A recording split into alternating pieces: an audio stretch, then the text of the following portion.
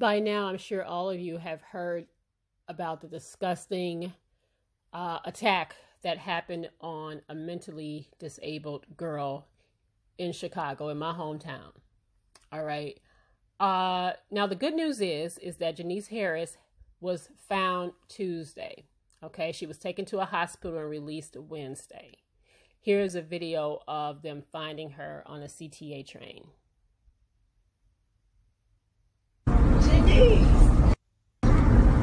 Janise! So this brutal attack happened to 15-year-old Janise Harris on Saturday, and that's when she disappeared. I went back and forth as to whether or not I really wanted to even show this video, but I've made the decision to do just that. Some things need to be said, and some things need to be seen, and some things definitely need to be called out. Go ahead and watch this video. Oh. Alright. They gotta go on the base. Hey, come right here with me. You gotta take it to the red line. Okay, we think you can red line right now.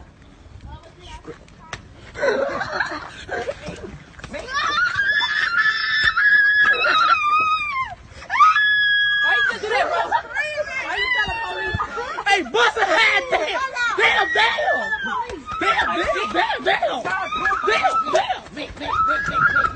Hey, Bino!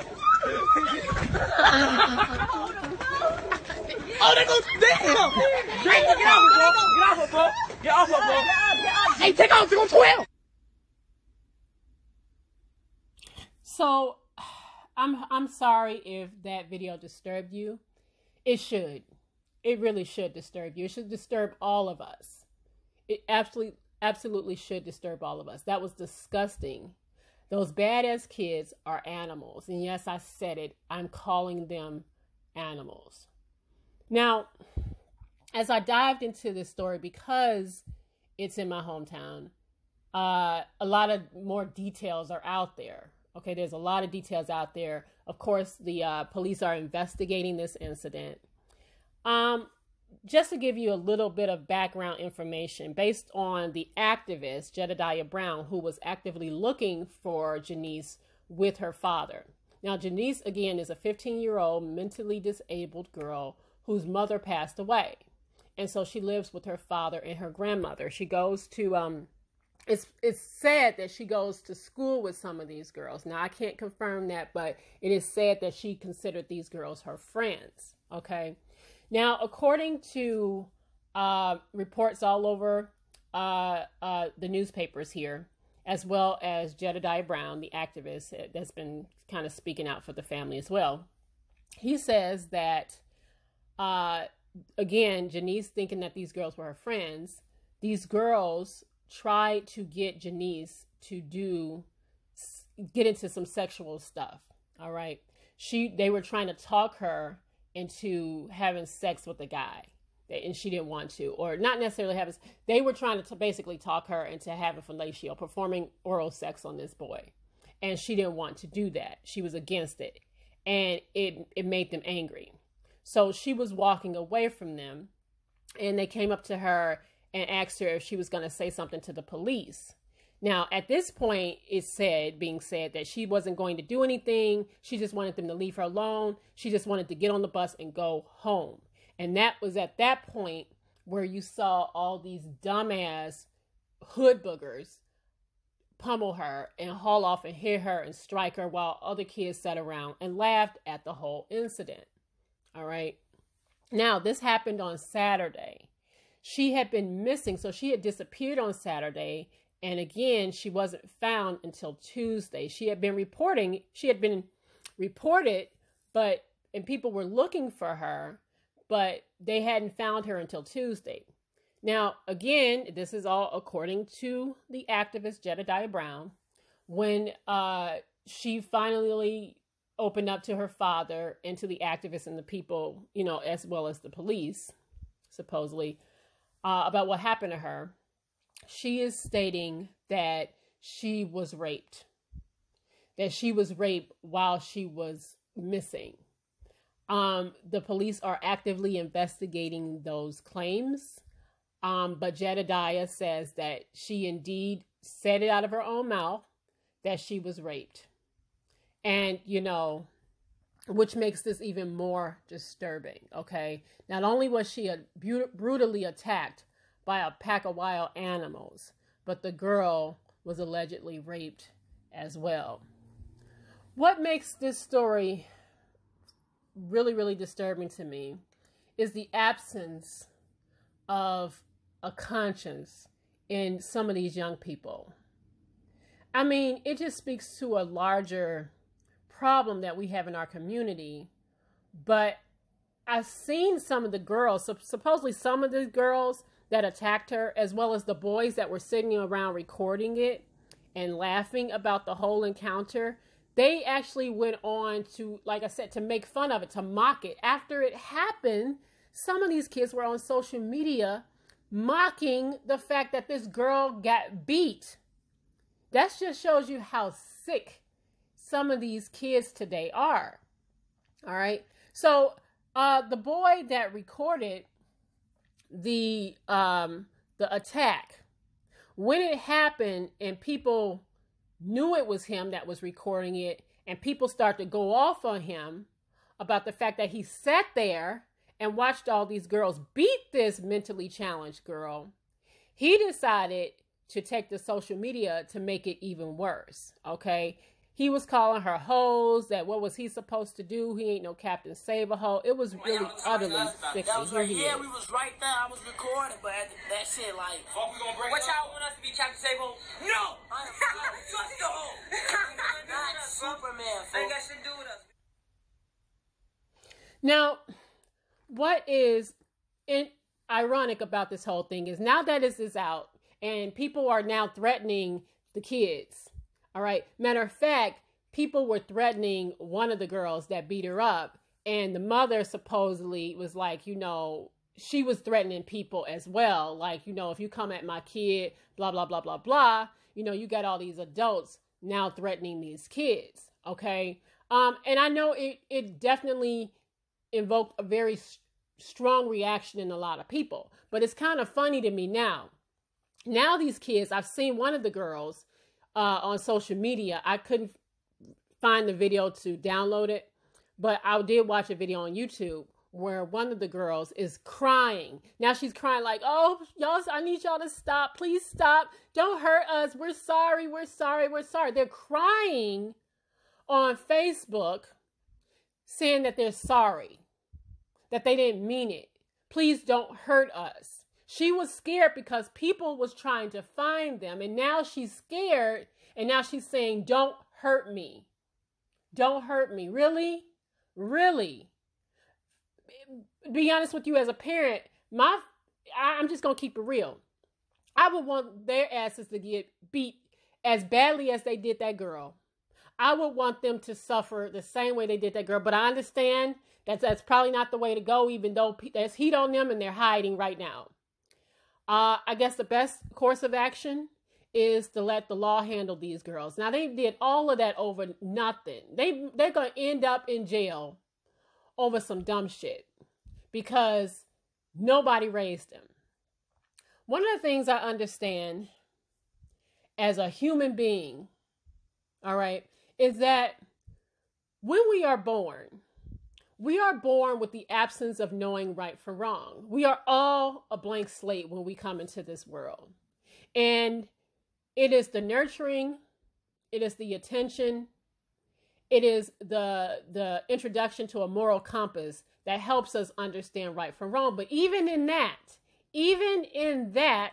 you still have some kind of innate something in you, right? The intuition, something in you that still guides you to understand that some things are right and some things are wrong. For instance, you know that you shouldn't walk out onto a busy highway because you could get hit by a car. You just know that. All right. Perhaps it was taught to you somewhere along the lines, but the human reaction is fight or flight. You understand that, you know, something's going to hurt you. You don't do it. All right. I feel like a lot of these kids growing up have the absence of right or wrong because they were never taught it. They were never taught.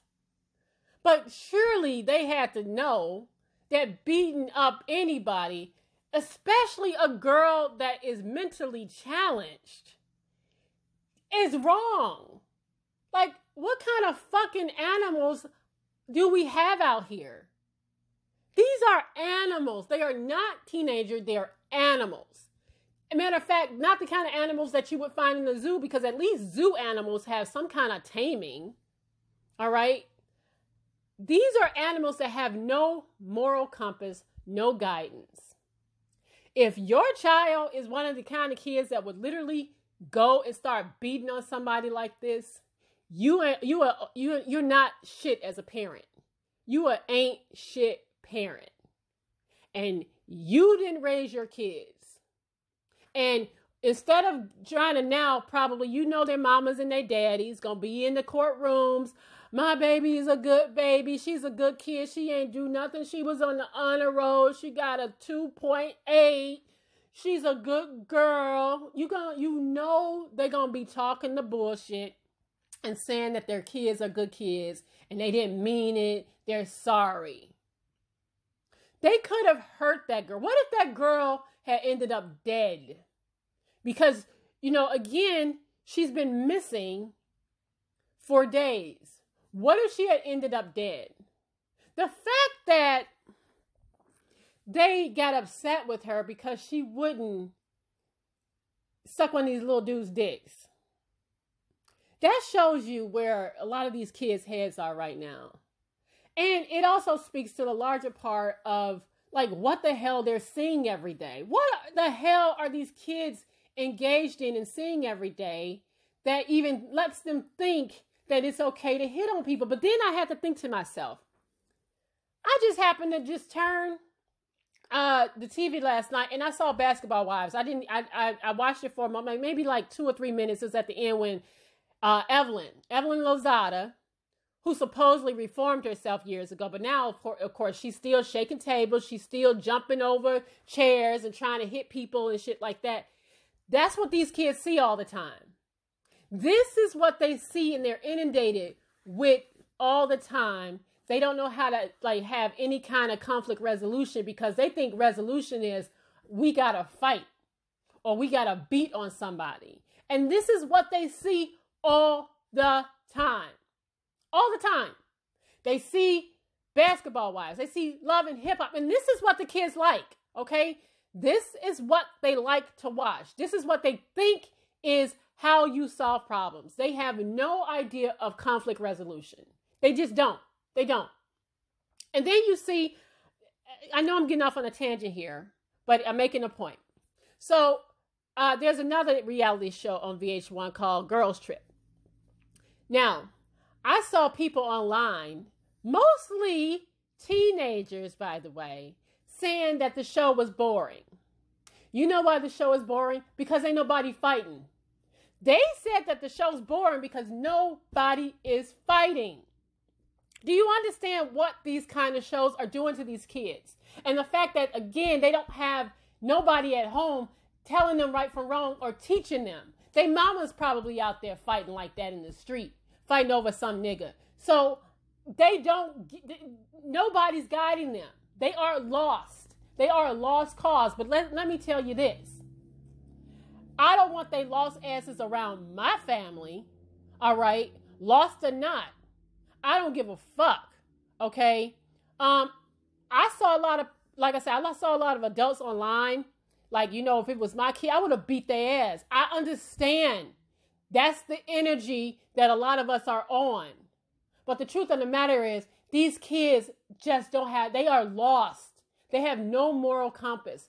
I bet you any kind of money, these kids that was beating on this girl, put their asses in a real jail. Put them in the county jail. And watch how they cower up. Watch how big and bad they're not. I already saw that they ain't shit and they not as big and bad as they thought when I saw them crying. So a couple of girls crying, talking about, we sorry.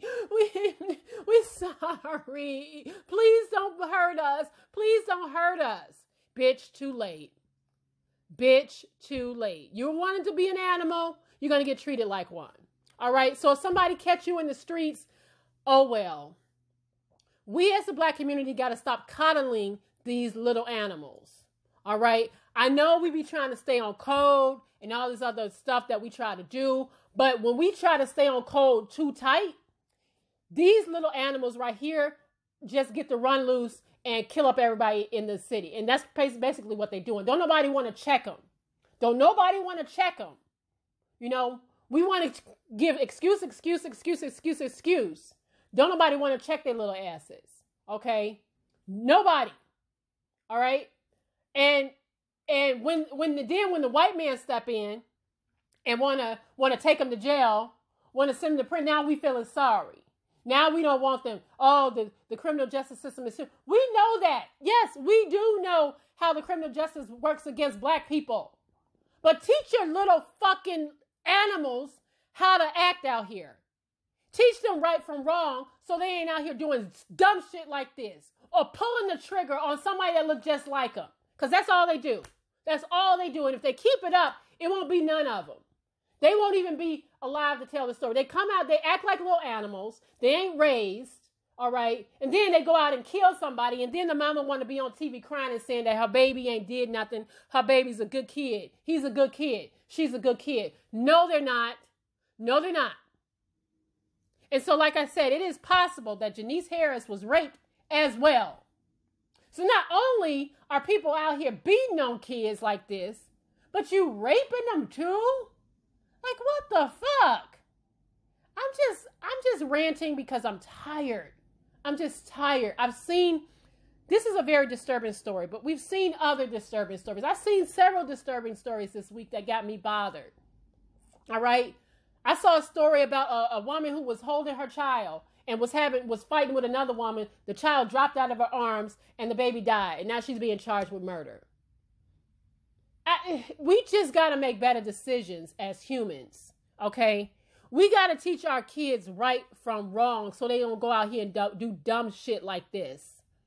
This was just, again, an absence of a conscience. These kids have no conscience, and I don't want to be around anybody that don't even have a conscience, because if they'll do that to her, imagine what they'll do to you. If you will attack a mentally challenged young girl, imagine what they'll do to your ass. They're animals. And I'm just going to call it like it is. They are animals. And I hope they throw the book at them. I hope they throw the book at them. But I actually hope they get their asses whooped before the book is thrown at them. I really do. Every last one of them need their asses whooped. Something that their mamas didn't do. And I'm sorry.